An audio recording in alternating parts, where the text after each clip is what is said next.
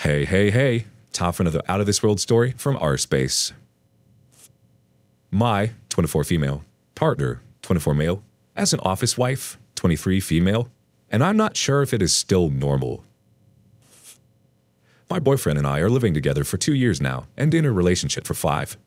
October last year, he moved to a new company and has a coworker which I think is his office wife. I'm aware office spouses are pretty common and I already met her, Celeste, in person, and she's genuinely a nice and very kind girl.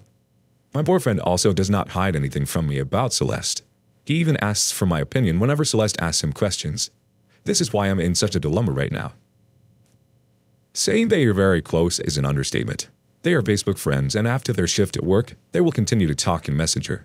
They send each other gifts for birthdays, Valentine's, Christmas, work anniversary, etc. On one occasion, I even found my boyfriend crying after a call with Celeste. When I asked him what happened, he said Celeste reprimanded him because the report he submitted to her was erroneous. They work at an accounting firm. This is something new because whenever his supervisor gets mad at him for something he did, he would just brush it off and pretend nothing happened. But with Celeste, he would always be sad. My boyfriend and I are both working from home and our workstations are beside each other, so from time to time, I will have a glimpse of their conversation. They will use endearing terms such as baby, honey, wife, etc.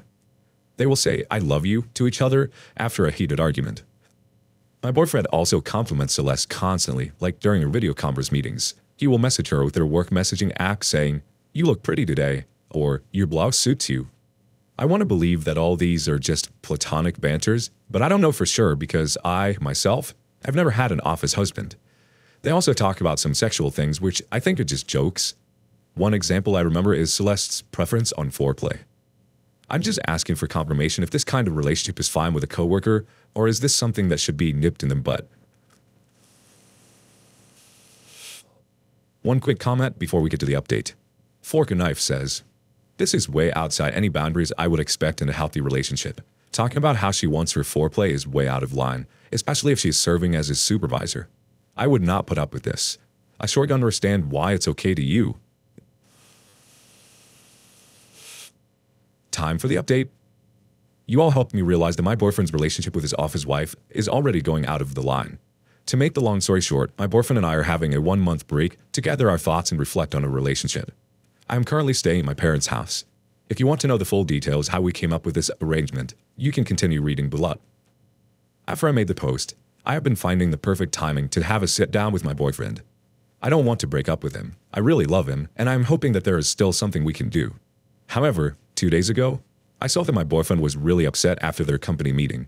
I asked him what the problem was and even joked that maybe he and Celeste were having arguments again because I saw that he was talking to her and their company messaging app. He just shut me down and told me he was not in the mood to talk about it. I understand that and just thought he doesn't want to burden me with his problems at work. At lunchtime, he took a nap and left his work laptop open with the messaging app active. I didn't mean to snoop, but decided to read his conversation with Celeste, hoping to find out if she was indeed the reason why he was in such a bad mood that morning. She was not. My boyfriend had an argument with his dad because his dad was planning to divorce his mom and he was venting out to Celeste. I was devastated. He was asking for comfort from Celeste while he was not in the mood to talk to me about his family problem. My mind was all over the place. I continued reading their previous conversations and I can't believe what I was reading. On multiple occasions, my boyfriend had jokingly asked Celeste for some nudes, but she had been changing the subject every time. There was also one conversation where my boyfriend was just praising her when they were talking about Celeste's sex experiences, specifically going down on men, saying, you are amazing, I love it, or I like that too. I was already tearing up. Evening came and I gathered all my courage to talk to my boyfriend. I told him how I had glimpses of his conversation with Celeste, and I was hurt that he was calling her baby or saying he loves her.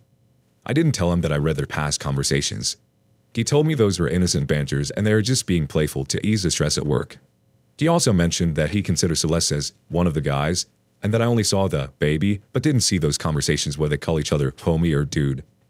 I asked him if I can read their conversation, but he hesitated. I was just tired at this point and didn't push for an argument, so I went straight to bed.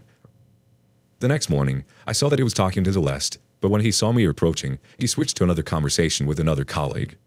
I told him straight away that I think we need to evaluate our relationship. He was surprised and assured me that nothing was wrong. He apologized for yesterday and opened up about the divorce that his dad was planning. I asked him if he is willing to stop the playful talks with Celeste. He said that my request is almost the same thing as asking him to change his personality. For the record, he is a really sweet person and calls me baby or hun. He is also sweet to his female friends, but they're my girlfriends too. So far, he only says I love you to his male friends in his previous work. His close friends were all males. I then told him that I went through his conversation with Celeste and found the talks about nudes and some sexual stuff. He became defensive and told me that Celeste has a boyfriend and that he wasn't attracted to her. I was on the verge of tears and I asked for a 1-month break, to which he agreed. Alright, a couple more comments before we wrap up this story. The Blue Skylark 8018 says, "Nah, don't bother with him. He's clearly more emotional in tune and available to her than you. He prefers her over you and is having an emotional affair and probably a physical one. He asked for nudes for F's sake. What more do you need to realize that 1. He doesn't respect you, 2. is cheating on you, and 3. there's no saving this. But if you want to stay miserable and constantly wonder what he's doing at the office, by all means, be my guest. He won't stop flirting with her, nor stop asking for nudes. He'll just be better at hiding it." Single War 5 wraps us up. This 1-month break should change to permanent. His relationship is far from appropriate. If anything soured between them and HR ever saw those messages, then your ex would be screwed. Him saying she has a boyfriend and that he isn't attracted to her is just a ploy cheaters use to manipulate people. If he respected her relationship and wasn't attracted to her, then he wouldn't have praised for sexual skills or asked for nudes. Plus, he knew what he was doing is wrong, or else he would have willingly showed you their messages and not try to downplay it. Do you really want to be with a man that's cheating on you? On to the next adventure.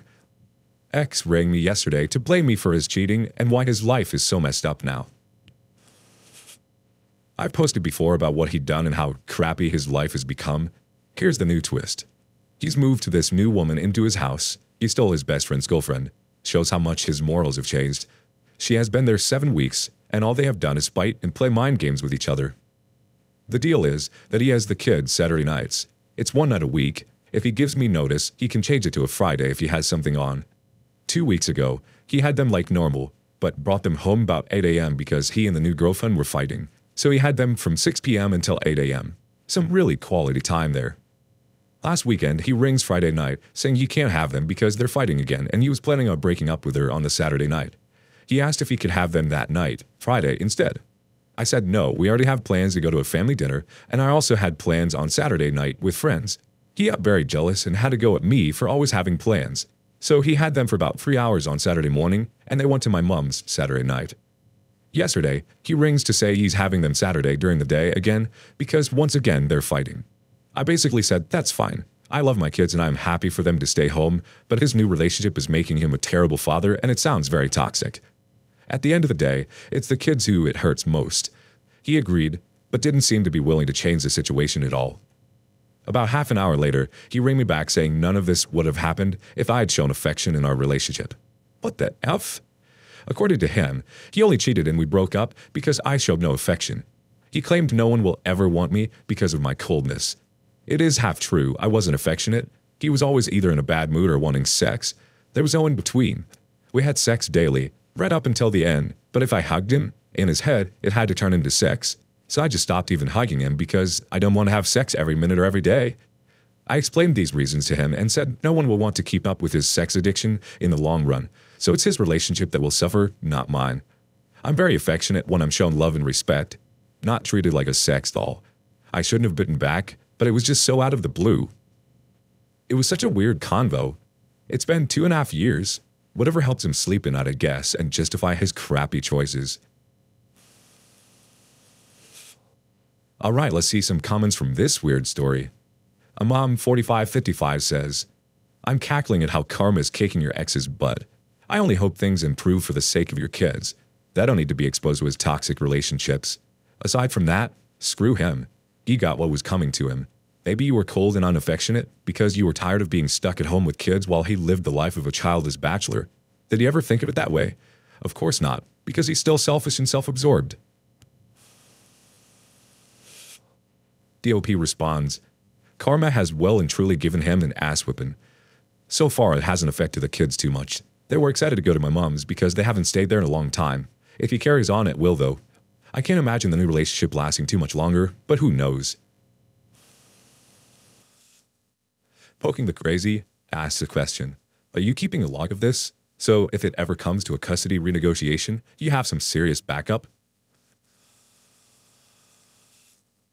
OP answers, I have an app on my phone that records all calls. This is our only method of communication, so everything is recorded through that. Judith Butler closes this out. For real, OP's lawyer should be getting a report about each phone call and handoff. This is a great way to get whatever custody agreement you want.